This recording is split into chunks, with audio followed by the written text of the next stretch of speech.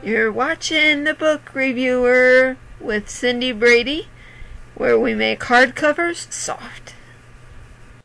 Hello and welcome back to another episode of The Book Reviewer with your host Cindy, and I have another book review to share you guys.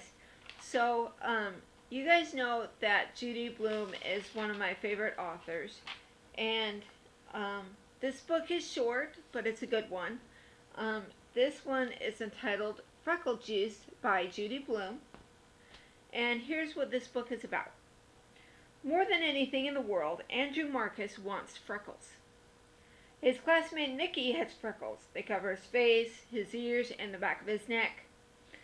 But when Andrew asks Nicky where he got them, Nicky just says he was born with them. Some help he is. That's what Sharon offers Andrew. Her secret freckle juice recipe for 50 cents, she promises. Andrew can look just like Nicky. His freckless days are over. He rushes home to whip up the concoction. Grape juice, vinegar, mustard.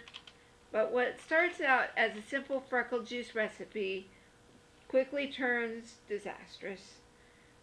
Andrew is still determined to get his freckles and show that pesky Sharon that she doesn't know everything. And he has the perfect solution. Or does he?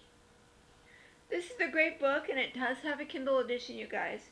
This book has 5 chapters and 57 pages, so it's not a long book at all.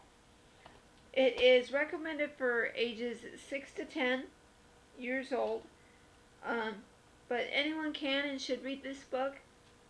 I will put affiliate links to Amazon so you can go check it out if you haven't already. That's all I have for you today. Thanks for watching. Thanks for subscribing. Keep reading. Don't stop believing. And we will see you again tomorrow with another book review. I have finished the second book in the series of The Murder in the Mountains.